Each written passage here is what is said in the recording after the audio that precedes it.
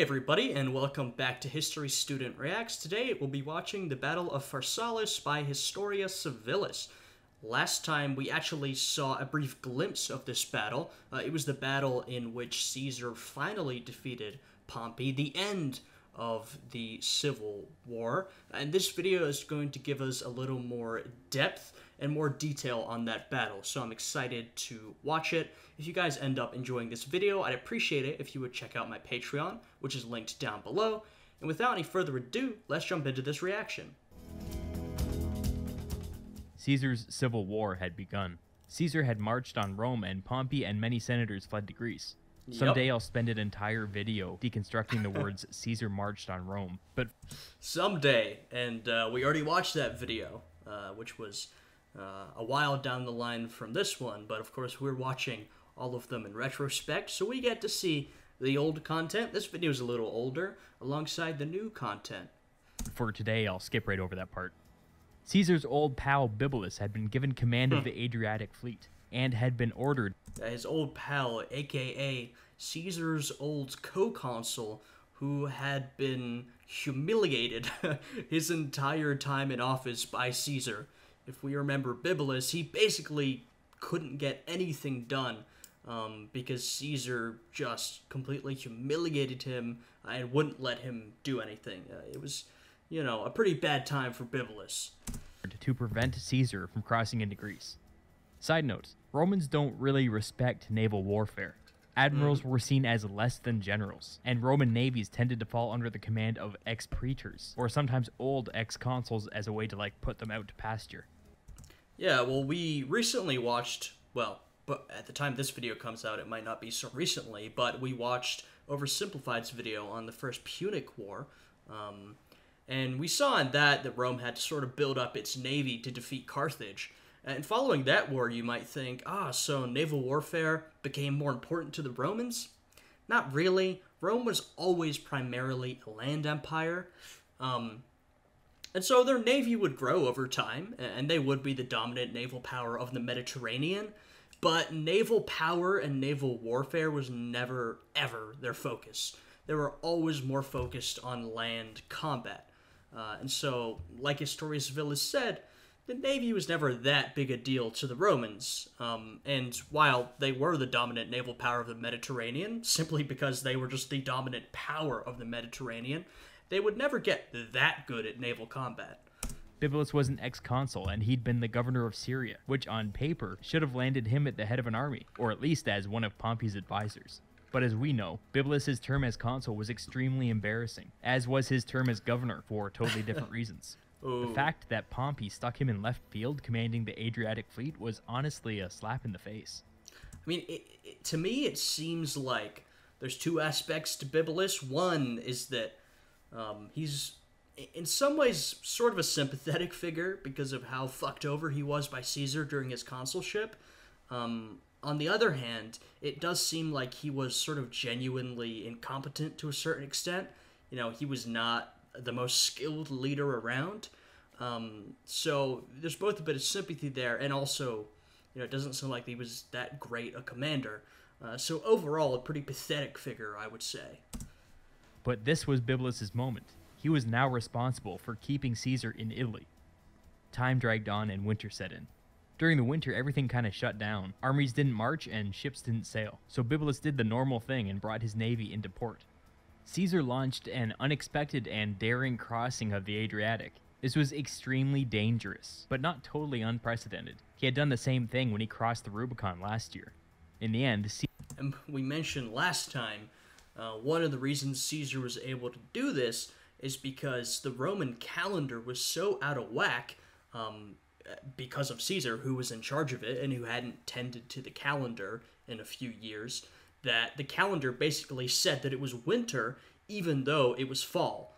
And so Bibulus thought, well, it's impossible to make a winter crossing. And he might have been right, but Caesar wasn't making a winter crossing, he was making a fall crossing. And so Caesar used sort of his mistake in letting the calendar get so far separated from reality in order to sort of pull the wool over Bibulus' eyes and make that crossing. Caesar and his army were in Greece before anybody even noticed anything. When Bibulus started to get reports that Caesar was no longer in Italy, he immediately knew what had happened and mobilized the fleet. He caught Caesar's empty ships on their return trip, but it didn't do him much good. Bibulus would maintain his naval blockade for the rest of the winter, but at some point he got sick, and he died at sea. He died as he lived, disappointingly. In Greece, Caesar had a... I mean, Historia Civilis is right, and I did literally just call him a pathetic figure, but you do have to feel a little bit bad for Bibulus. I mean, because he was pathetic. fairly bad initial clash with Pompey's army, and he was forced to withdraw. His army was now cut off and undersupplied, thanks to Bibulus.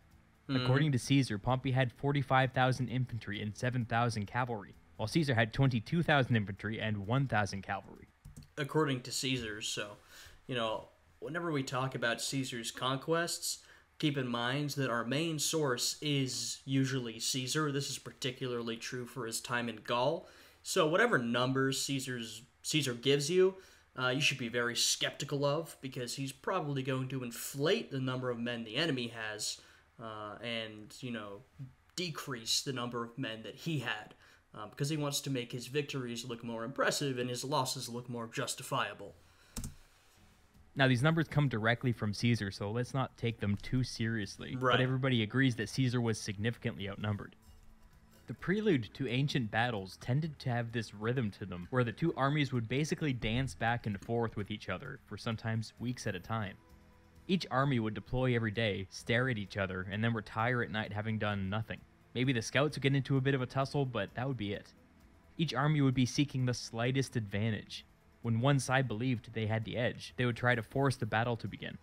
This little dance was an underrated part of the job, but Caesar was eerily good at it. He could go back and forth for a solid month with seemingly infinite patience. That makes sense to me, because what we've seen of Caesar in the past is that he is very good at pulling these tricks over his enemies, small or large things that will end up winning him the battle. He's also very good at sort of reading his opponent and then playing mind games against them, to force them to give up some of their advantages, or intimidate them, or, force them into a battle that isn't advantageous for them, whatever it is. So I think it makes a lot of sense that Caesar would be skilled at that. So, when Pompey and Caesar entered visual range of each other, they began their dance. Pompey's opening move was to deploy up on the hill, which put him at an undeniable advantage. He was in friendly territory, he had a larger army, he was better supplied. He could afford to take his time and force Caesar into a bad position. A few days passed, and it started to become clear to Caesar that Pompey wasn't coming down off the hill. He ordered his men to start breaking camp. Maybe if he withdrew, Pompey would give chase and Caesar could find a better place to fight. Then, just as Caesar was getting ready to leave, Pompey deployed down off the hill, with a river on his right flank. Apparently there was some infighting among Pompey's advisors. They had already beaten Caesar in a non-decisive battle, and everybody was telling Pompey to quit playing with Caesar and get it over with. Yeah, we saw that last time, how Pompey had defeated Caesar in their, battle of building walls as quickly as they could. And then Pompey basically took it easy. He gave Caesar a chance to recuperate, whereas a lot of his advisors and a lot of the senators who were stationed in Greece felt that Pompey should have gone for the kill. And I do happen to agree with that opinion. I think Pompey definitely should have just gone for it after he had that, as Historia Civilis said, non-decisive victory over Caesar. Even though they were deploying on neutral ground, Pompey still believed that he had the advantage. Caesar took the bait. He ordered his men to stop packing up and start getting ready for battle. Pompey had a significant numerical advantage, and when you're in that position, you can either go wide or go deep. He went deep. This made it pretty much impossible for the enemy infantry to break through his line. His plan was to let Caesar come to him, get bogged down fighting his infantry, and then send his superior cavalry around the side to attack Caesar's flank. Pompey was using the river on his right to his advantage. With the river serving as a shield, he could neglect his right flank and pour all of his energy into one overwhelming push on his left. Yeah, it's a simple but I think adequate, it's a good plan. Pompey has more men, and it's Roman infantry versus Roman infantry, so they'll be relatively even matched, but Pompey has a lot more of them.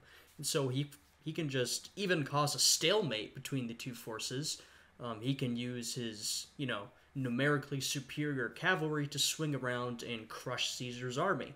Like I said, relatively simple, but it doesn't have to be complicated if it works. It's a good plan, and if I were smart enough to think of it, it's what I would have done. Pompey had the larger army and occupied the battlefield first, so Caesar didn't have a lot of options. He deployed his infantry in the standard 3 lines of attack, with all of his cavalry on his right. Caesar ordered his first 2 lines forward. When they got in range, they charged, but Pompey's men didn't move. This was unusual. When Caesar's men noticed this, they abruptly pulled back to regroup. This was an incredible show of discipline, and most armies could not have pulled this off. Honestly, that is very impressive. It's really difficult to stop your men from running either towards or away from the enemy. If your men are in a full retreat, it's incredibly difficult to turn them around and force them to stand their ground. Similarly, if your men, they're hopped up on adrenaline, they're ready to fight, they're rushing towards the enemy, it is very difficult to get them to restrain themselves, pull back, and stay steady. That is an incredible level of discipline.